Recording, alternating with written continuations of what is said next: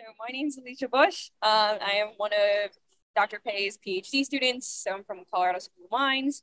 My role in the project, I was kind of the makeshift project manager. As far as construction stuff went, I compiled all of like the BIM modeling and all that kind of stuff for the project, did all the structural drawings and everything. You were the person who helped me a ton when I was making the scale model of things. Yeah. Right, yep. Oh yeah. Thank you.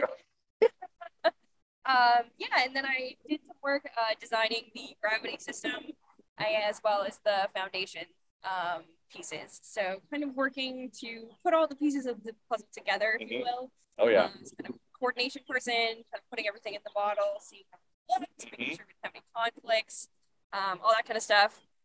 And then also worked on all the instrumentation as well. Wow. So yeah, I kind of had a hand in every pond of the project. So yeah, I know that managing project of this scale it's daunting. So like especially as a PhD student, how did you feel going into it? And now that it's into the testing phase, how are you feeling now? Right.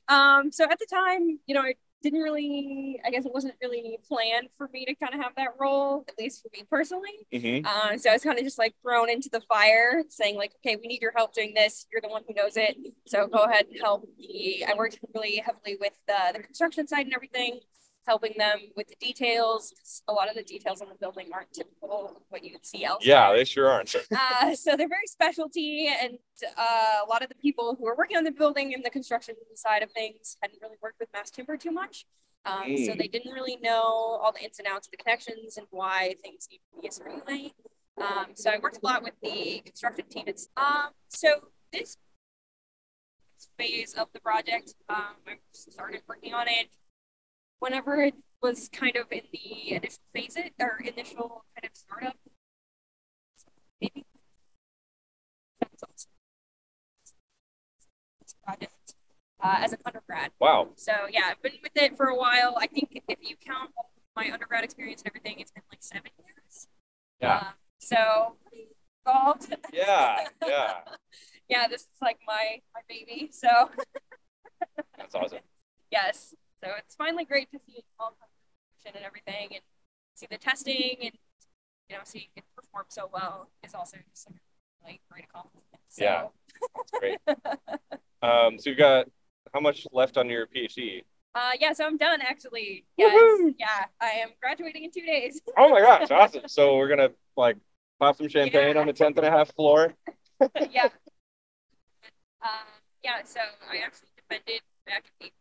Okay, great. Yeah, so a little not ideal with timing as we would have liked, like testing to be complete and everything. Yeah. But it was just how we from. So yeah, I mean, you had the wettest spring in San Diego's like past 75 years or something. Yeah, so, the weather here's been honestly kind of crazy. It's kind of funny. Everyone thinks you're going to San Diego, you're going to the beach, blue sky, sunshine. Like, actually, I think it's colder here in San Diego than it is. Yeah, and like almost as wet as Oregon. It's been really nuts. Yeah, it's definitely been crazy. Working in the rain, best thing. But good for your mental resilience, right? Yeah, thankfully it's covered, so. That helps. Yeah, we really lucked out with the weather today. I was like, please don't rain on me today. But everybody's coming, but yeah, it's been great. Yes. Yeah, we really couldn't ask for a better weather day. Pretty nice. So one last question before we get another victim here. Yeah. What do you kind of expect from the next experiments? Now that we've done the dog and pony show, the circus, right? We get into the real science. Right. What are you expecting to see? So obviously we'll increase the magnitude of the earthquakes, going with larger return periods. So we're going to see bigger earthquakes. And at that point, hopefully we can see the building perform as we designed it. So seeing the walls uplift and that sort of thing. And oh, wow. Seeing the interaction between the walls and the structure itself.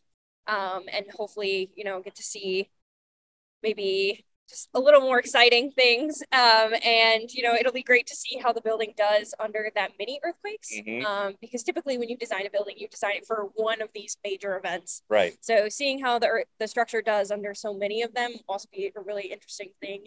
And kind of get into some of the, like low cycle fatigue properties of everything. And kind of seeing how it all interacts together is something that's going to be super cool.